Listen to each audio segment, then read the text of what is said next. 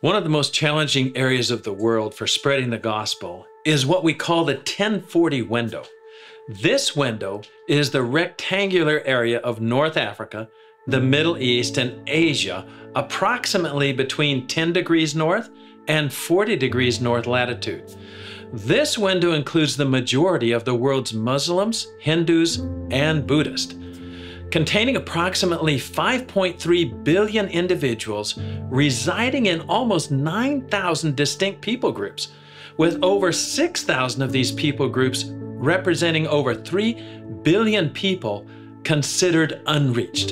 In addition, the top 50 least evangelized megacities are all in the 1040 window, and of the poorest of the poor, more than 8 out of 10 live in the 1040 window. Our special guest today is Darren, serving in the 1040 window. Please share with us some of the major challenges of getting the gospel to this part of the world. War is a major problem. Radicalism and person's family of origin has more to do with anything. Once I'm born into something, it's hard for me to move. You know, it's hard for most of us to change our major way of thinking. And that's the biggest, at the core of it, it would be the family that is probably the biggest challenge in our part of the world. What are some ways that people can help in this region of the world? Because when I look at the problem, I say, there's a need and we have people. What can we do to help? I would say number one, prayer. Prayer makes all the difference in the world. And I know someone from here in the U.S. who just simply began praying for one city that he knew was not one Christian, let alone anyone else, let alone Adventist in that context. He began praying, and he actually found a way to show up in that city, and he spent 3 days walking, and it was amazing, all of the divine appointments that he had in that time. So prayer is number one. Two is find a way to get there, maybe through your business. Hire people from there that you can start influencing. You know, this is a day of remote working, hiring people from countries in the 1040 window, and just beginning to dialogue with them and lead them closer. Those are just simple things. We have a challenge in our part of the world that every day at 10:02 in the morning, that we will pray that God will give us laborers, and that those laborers, God has His permission to begin with us. Thank you for sharing those things of something we can do. I know that not having enough workers and really not having sufficient budgetary resources are another part of the challenge there.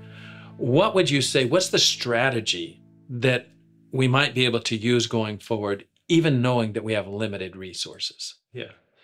You and I were talking earlier, the cost of bringing someone to some of these parts of the world is highly expensive. But we find that people from all over the world are coming to get employment there. Mm-hmm. So there is an opportunity for doctors and nurses and engineers and people in oil and those kind of things can all be looking for ways to be there. Often dignitaries, if someone has experience in those type of areas, they can look online and search through job placement type of opportunities to be able to find ways to work in the unentered areas of the world. So what I hear you saying is that primarily these individuals need to go self-funded to a degree. Find employment where they can be an influence in that region, and make friends with people and help to acquaint them with the gospel. Darren, what I want to do is give you an opportunity to share some testimonies. Tell us about some of the stories there. I was in a city and I went to a mall My wife was away traveling, and I needed to get a hook. You know, the honey-do list had been created, and I needed a hook to hang something on in the house. And so I was there looking up and down, couldn't find exactly. And then I noticed suddenly that there was a little kid going behind me, between a mom and a dad. And they kept talking with one another in their local language. And then I heard them say in English, "Is this the guy?" So I turned to them and I said, "Oh, you speak English?" "Yes, we're wondering if you're the one." And they began discussing back and forth with me. They had been online on a social media platform with a minister of another faith, had been dialoguing with him because both of them, several months before, had had a dream, the same dream, of a big white being with nail scars or scars in the hands. They had both received this dream within moments of each other, woke up and said, "What does this mean?" And so they had put it out on a social media, anonymous social media chat, and someone had answered who had led them to who that being was. And then they had driven for more than 20 hours, crossed a number of different countries, and were at my place where I was shopping on that day. And they thought that I was the person who they'd been chatting with. And I was the one who happened to be right there. And so for the next hour and a half, I had the opportunity to talk much deeper and answer many of their questions. A woman who was, fully this way. They had driven with 7 cars and a caravan across the country, and then had made an excuse for themselves to go shopping, and that's where I was, a divine appointment. Wow. God is doing those kind of things, and I hear it so often, dreams and visions, that now probably would say about 30% will soon get into the fact of a spiritual dream that has significance in their life. So I use that as a tool. Wow. Amen. Friends, the work of getting the gospel to this area of the world is humanly impossible. But that does not relieve us of the responsibility to pray and work unitedly. If you know what God wants you to do, then you cannot fail. However, succeeding in raising a ministry demands knowledge and talent, supplemented by godly counsel based on practical experience. Start Right will provide the impetus needed to make an informed start. Therefore, be diligent to present yourself approved to God. A worker who does not need to be ashamed. You cannot but succeed. Download it now.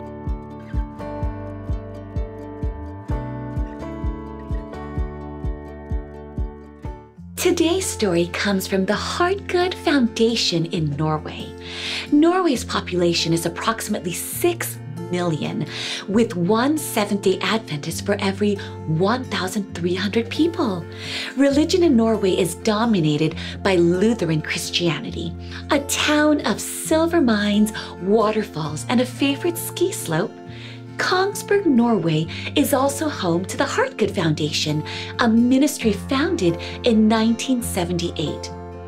Over the years, the ministry has had a large impact through its various enterprises, including a bakery, farm, health food store, restaurant, the European Bible School, and its lifestyle center. In 1980, the pioneering team established Fredheim Lifestyle Center. At Fredheim, or Home of Peace, many find relief for their physical ailments, gain renewed courage, and they experience a fresh trust in God as they meet Jesus through the care and compassion of the staff. Now, let's watch what they have to share.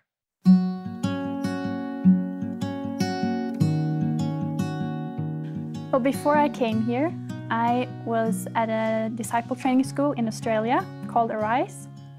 I have been here at Fredheim Lifestyle Center now for 2.5 years, but it all actually started in Australia. And I actually didn't want to work here at all. So many things happened, but through fasting and prayer really, I ended up here at Fredheim. And he reminded me of an ancestry prayer which I had almost forgotten. I chose myself, or that I wanted to do just to make God happy. It was God, leading me here. Well, when I first came here, I had said yes to 6 months of work. And in the beginning, they put me to do all the different things that the nurses or the people that work with the guests do. So I got a lot of responsibility and trust right from the beginning. And so I did many things that I was kind of uncomfortable doing, naturally. So I was having lectures and devotions, and I had cooking demos, which I kind of like, but I wasn't comfortable really standing in front of people. But I kind of grew and got comfortable after a short amount of time, really. And so I really liked it. And so I ended up finding out that 6 months was not enough at all. I wanted to work here longer.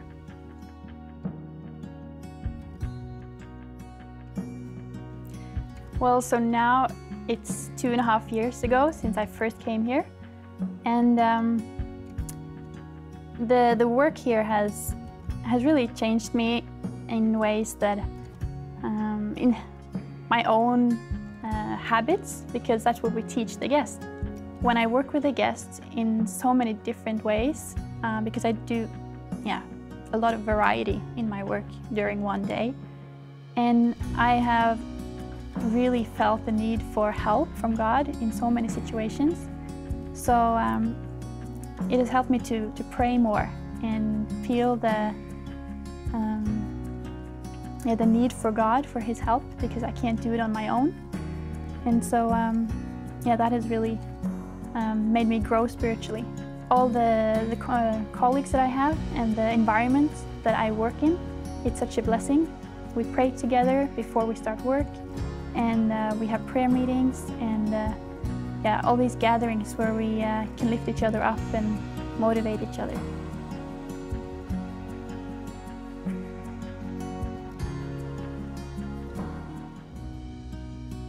So Fredheim is actually not only a ministry for the local people or Norwegians. It's actually like a mission field for people from all over the world that can come here and work. And I have seen so many people's lives changed for the better by working here, even if it's with guests or in the kitchen or with massages or maintenance, because the environment is such a blessing, and God is doing lots of things in our lives for the better.